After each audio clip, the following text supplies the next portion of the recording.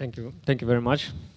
I hope you're enjoying the conference so far, and you're ready to talk a bit about automation. That's good. You hear me?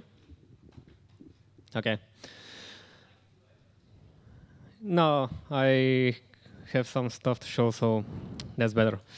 A few words about me. My name is Ivan, and I'm working at SiteGround. I have been working at SiteGround for the past 5 years and a half, and I've pretty much went through most of the IT departments in the company.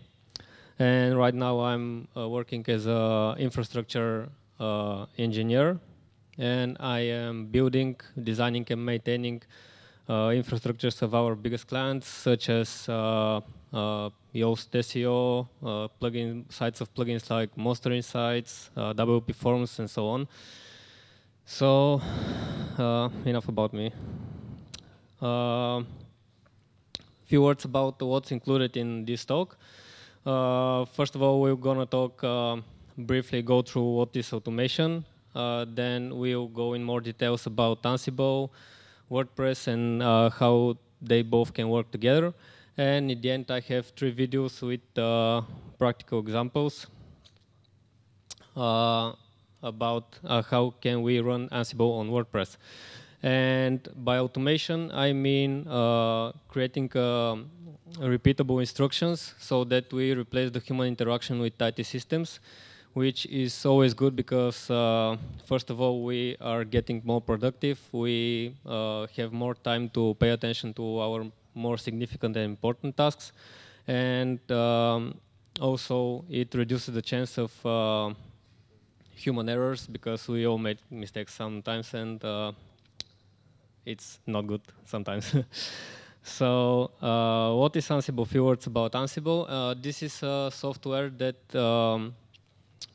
automates our tasks that we usually run manually. So it aims to save time and have us doing something else instead of paying attention to something that we do every day and repeat the repeated actions we do every day. And it is really simple application that is installed on your local computers, and it's only using SSH to connect to remote systems on which it operates. And you don't need to have any exceptional SSH knowledge or scripting knowledge or something like that. It just, the Ansible uses that type of connection to connect to the remote systems. And it's really comfortable because most of its definitions and configurations are written in YAML, so it makes it easy for even unexperienced users to read it and understand it. And these are some of the most common use cases when Ansible is used. I personally use it for provisioning, for application deployment, for configuration management, and it can also be used for continuous delivery. Few words about the Ansible structures. And today I have created this GitHub repo, so if any one of you is interested, you can go to this link here and just check the wiki page where I have briefly written and explained the things I'm gonna say now. So first of all, I would like to mention that I don't like speaking in technical terms only, so I always prefer to compare Ansible to something from real life, and in this case, it's an car assembly factory, because in both things we have a process that we follow every time, which is the same process. Whenever we are assembling a car, we always have the same steps, right? So in Ansible, we have playbooks, which are a set of instructions that we are going through every time we are running Ansible. So it's kind of similar. And we have another part in this software which are called modules, and you can think of modules like the machines in the car factory. I mean, every machine is doing a specific thing, and some of them are forming the metal parts, other machines are putting stuff under the hood, and so on. So the modules in Ansible are small programs that are designed to do specific things based on parameters we are passing them.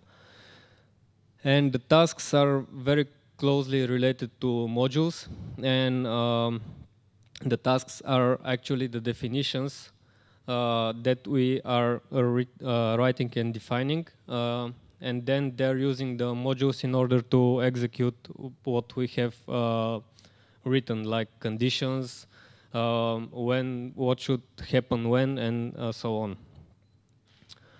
Variables and templates are also very important because, like every car manufacturer, we would like to have a lot of models of cars, a lot of different colors, and so on. And it's similar in the IT systems as well because, for example, we might have 50 servers, 50 websites, or 50 systems, which are operating almost the same way, but at the same time, we always would like to have some differences between them and keep them unique in some way. So that's where variables and templates are very useful in Ansible. Handlers are practically small tasks that are executed after the execution of another tasks, and these are something more advanced and it's not always used, but I decided to briefly explain it. So the code you're seeing at the screen is how we define a handler, and in this case we just have created a handler that is restarting Apache web servers, nothing else. And in the next slide we have a task. This task is using the file module in order to replace the Apache configuration with the template we are providing. And after that, you can see that we have this notify line, which is practically invoking the handler we have defined. So these two code blocks together are what are they doing is replacing the Apache configuration and then restart Apache service. And at the end of the things I have said so far can be combined into rows. And usually they are related logically. I mean, we can gather tasks, handlers, variables, and templates that are for the same service, for example, and put them in a single row. This way we can easily code that row with only one line. And for example, let's say that we want to install FTP server on somewhere. So we have few steps that we need to go through, like downloading the package, configuring the service, and so on. And instead of calling the tasks separately each time, we can just put everything in a single row and code this row with one line, and it will do everything for us. And now a few words why Ansible would be beneficial for WordPress. And I think that we all know that there are a lot of applications that allow you to manage your dashboards of your multiple websites and so on. But it's cool when you have the ability to make that from your personal computer and not need to log anywhere and so on. So, for example, deploying multiple WordPress applications on different servers can be automated. Managing of the WordPress applications, such as installing plugins, updating plugins, deleting, and so on. Code deployments can be automated as well because Ansible has Git and Subversion modules. And of course, it's not only limited to the WordPress application itself, but we can make environmental changes, such as changing a single file or changing permission of group of files and so on. So we pretty much can use Ansible for everything that you are manually doing via SSH connection to your servers. And here is the link to the GitHub repo again, because I'm not going to dive into details for the code. So if you are interested to check the code in details, you can just go there and see what I have pushed so far. Before we go to practical examples, I would like to hold on. I would like to show you my Ansible code base at the moment that I'm using for this presentation. So I have 3 folders: playbooks, projects, and roles. In the roles folder, I have all of the roles that I have written and I'm going to execute. In the playbooks folder, I have all of my playbooks that I'm going to run using Ansible. And maybe the most important thing of them is in the projects folder. I have one file there called hosts, and that's how it looks like. As you can see, this file contains the information about all of the servers that I'm going to use Ansible on and make changes on. Here, the thing in the brackets is a group name, so you can group servers. You can put multiple servers, systems, or sites in the same group, so you can execute playbooks on them easily. In that case, I have one system in each group. It's a matter of organization, so it's individual. Here we have the name of the system, and then pretty much we can define variables that that need to be assigned to that system only. So in this case, we have Ansible port and Ansible hosts, which are very important because the Ansible application software is using these 2 variables in order to connect via SSH. So whatever you type here in these 2 variables, this will be used for SSH connection whenever you execute the Ansible playbook. And then it's pretty much custom what you add here. For the purpose of my playbooks, I needed database user details, database name, WordPress directory, and memcached host and port. And okay, so let's go to the first practical example, which is creating a playbook for new application deployment.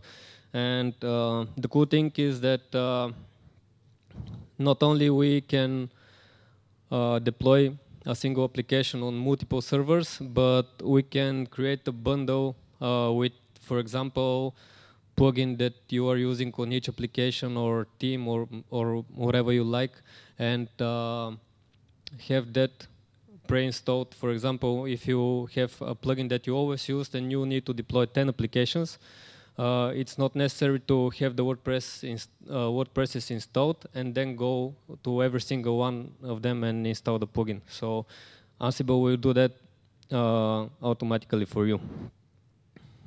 So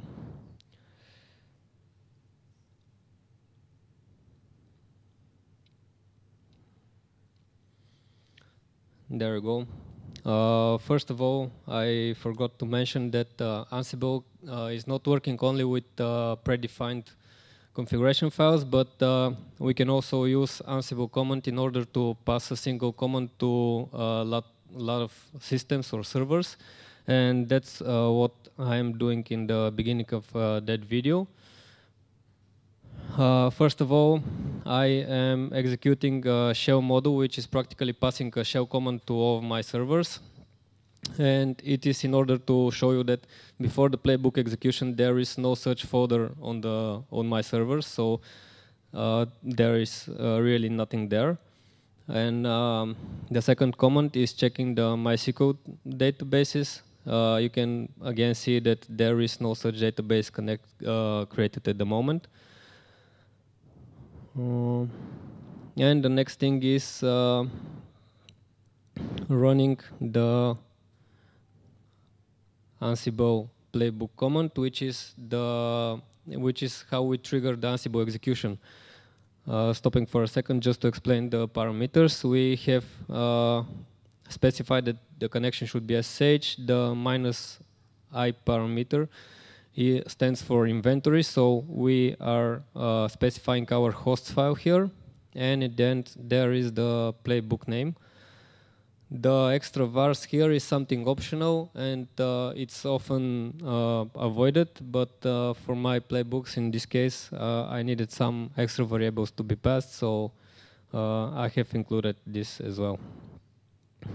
This task gathering facts is something that is done by default every time you run a playbook, and it's practically Ansible is going through the configuration files and loading the variables that you have defined in them. And now we have here some tasks executed: installing WordPress core, creating database, and creating database user, which here have different status, as you can see. And this is because I have created a database user initially on purpose to show you the differences in the stats. The create database status is changed, which means the database is created, and then on create database user we have just OK, which means that the Ansible is remembering the states of the tasks, and once it saw that the database user is already existing, it's doing nothing except to print this OK message to show you that everything is OK and proceeding with the execution. Then we have configuring WordPress and installing WordPress. These are practically WP-CLI commands for initiating the application.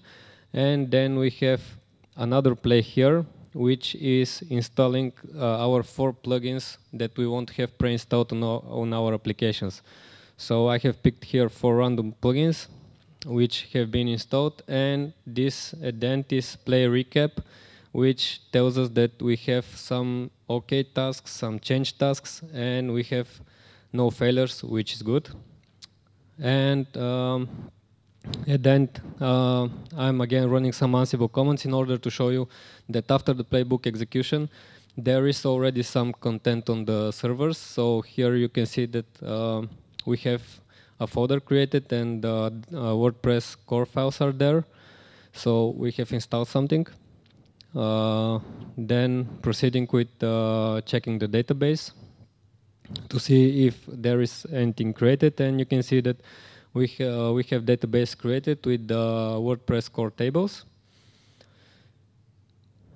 And the last thing is to check the plugin list with WP-CLI command. And in order to show you that we have also the 4 plugins we've defined pre-installed on our 4 applications.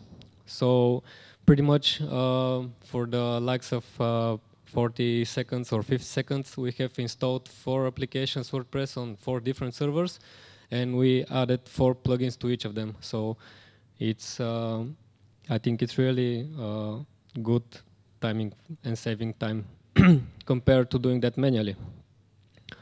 The next example is managing plugins and themes, and I think that's very useful because whenever you are managing 20 or 30 sites and you see on the internet that some of the plugins you know that you are using but you're not sure exactly where has a new version and you need to update it, it's more comfortable to just have something automated there, which you can tell update this plugin on all my applications, and it automatically goes through all of your applications and updates the plugin whenever it needs. So this is my second video here. So the first thing I'm doing here is going to only 2 of my WordPress sites and delete this plugin called Booking.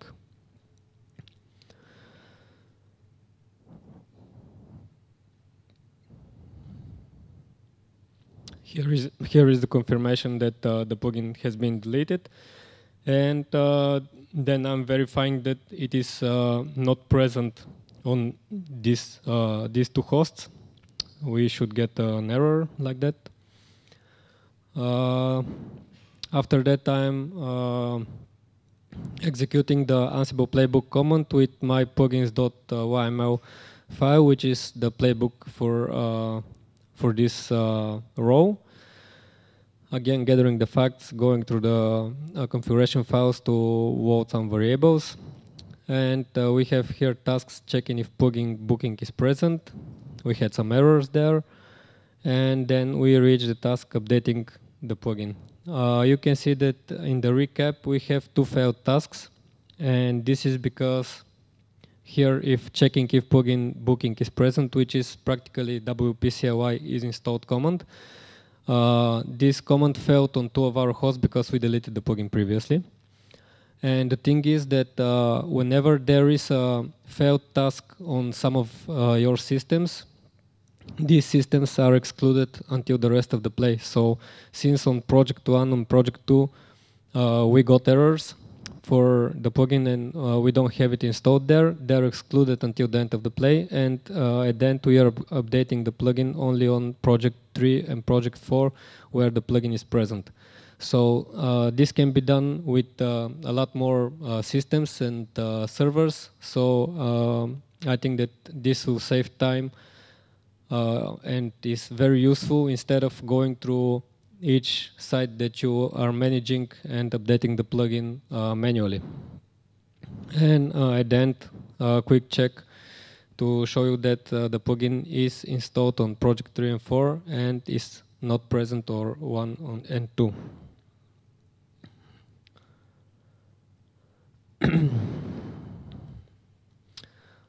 The next thing is code deployment. Because of the Git and Subversion modules that Ansible provides, it's very comfortable to use them in order to clone repos, push to different repos, and so on. In that example, I am cloning a repo from GitHub, and then I'm deploying the object cache file to all of my systems. After which I'm changing the host and the port inside the object cache PHP file based on what I have written in my inventory file. So if I have a different server and different port for my memcached service for each site, I just can define them in the inventory file and then change the file automatically on each of the servers.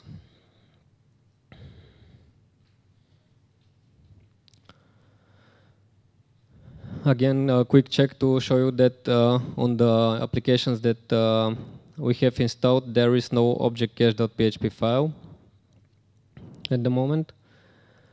And here is again the Ansible playbook command.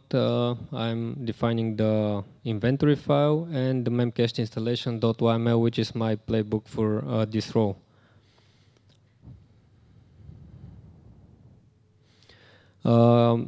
The first task here is cloning the repo from GitHub.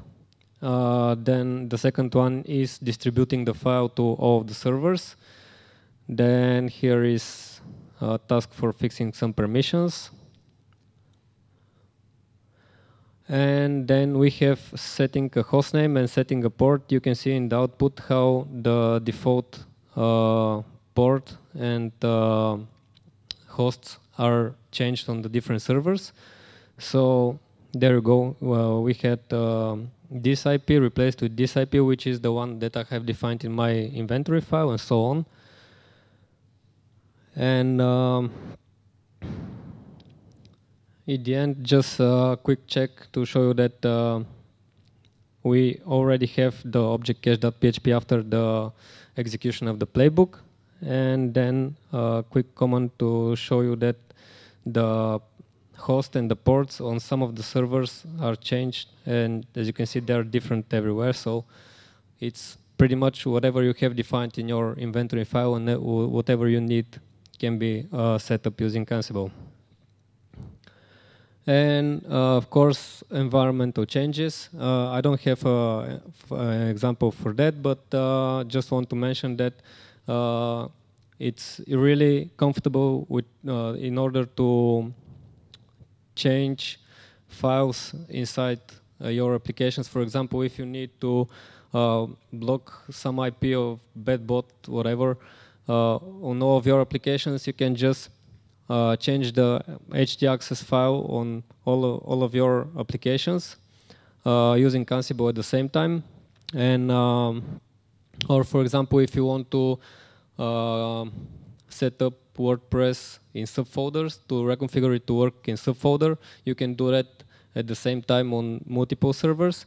And that's really saving time when it comes to changing files or something like that.